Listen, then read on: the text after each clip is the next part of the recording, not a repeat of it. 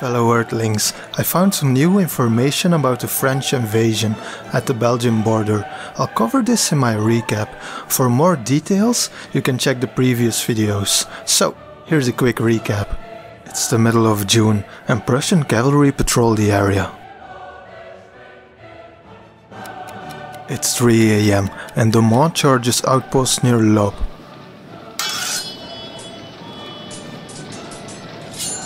Pajol, De Mont and Van Damme lead a charge against Thuin. Attacks on Am-sur-Eure, Mercinel, Couillet, Marchienne and Châtelet follow. The Prussians need to hold the French back, or a lot of Prussian troops, including Steinmetz brigade, will be cut off. General Perch manages to hold the French at bay at the vital bridges of Marchienne, Mercinel and Châtelet, winning precious time for Blücher, whose forces are scrambling into position at Sombref. 11 AM, Charleroi is taken. You can find the Battle of Charleroi in my previous video.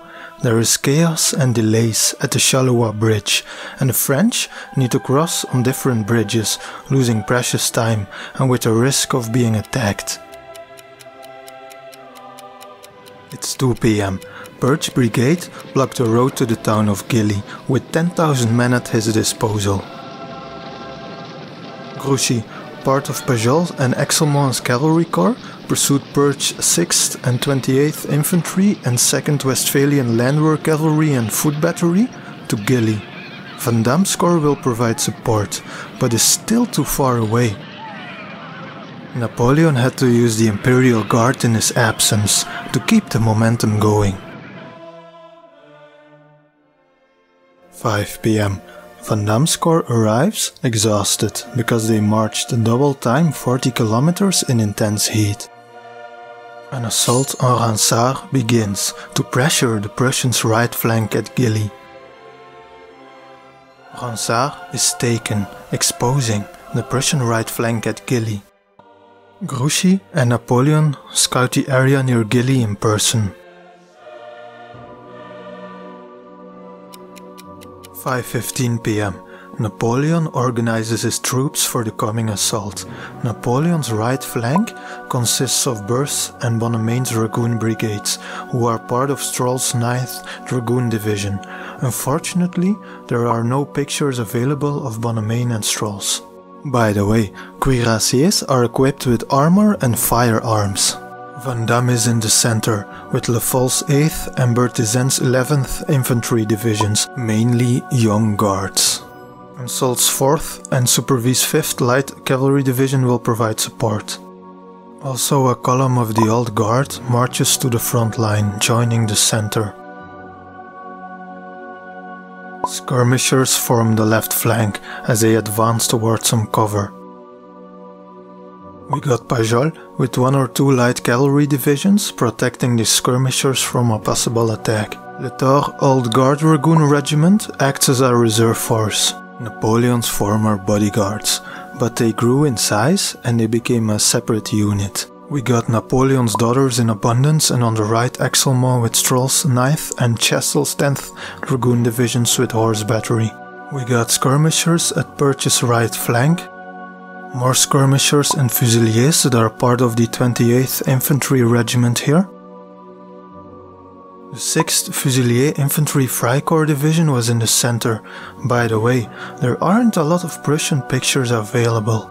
By the way, a Freikorps mainly consisted of military volunteers. The remaining Fusilier Battalion of the 28th Infantry Regiment is in the woods. We got Dragoons in front and Brandenburger Dragoons behind them, and on the outer left flank some more Dragoons. By the way, these Dragoons were equipped with curved sabers and carbines. We got artillery in the back within reserve Uhlans in front, Landwehr cavalry in the middle and hussars in the back. Cavalry reinforcements will come in from here during the battle, also acting as a reserve force. 6 PM. French assault begins, a couple hours later than planned. French batteries fire.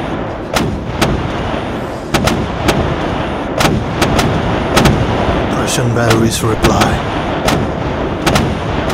Skirmishers engage each other. French infantry advance in echelon, supported by dragoons in the center.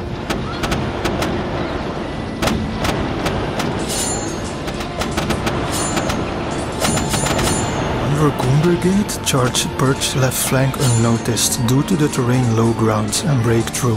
However, Perch cavalry reinforcements charge the French dragoons and their momentum is halted. Epic cavalry clashes follow. Hoofs clatter in the mud, carbines are being fired and sabers and lances clash. French skirmishers took the upper hand and pushed back the Prussian skirmishers at the Abbey of Soleilmont. By the way, skirmishers act as separate units, finding cover and sniping their targets carefully, harassing enemies that are, for example, deploying, or firing at close-packed enemy ranks to disrupt the main enemy force and preventing enemy skirmishers from doing the same. Perch receives orders to retreat to Fleury. The Prussians begin their coordinated retreat slowly. Napoleon is frustrated. Yet another indecisive battle? No way. He sends Latour's Guards cavalry to the front. Perch's troops hold on bravely as a cohesive retreat continues.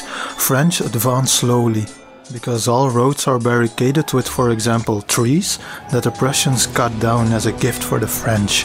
Other roads are entrenched or covered with mud. Basically, every major road is rendered unusable. The Prussians retreat toward Fleury. Blücher could use more time at Sombref for his other corps to assemble, but due to overwhelming French forces, Perch needs to retreat. He does this as slow as possible, winning time for Blücher. Pajol joins Latour in the pursuit of the Prussians. A lot of Prussian cannons were taken by the French infantry.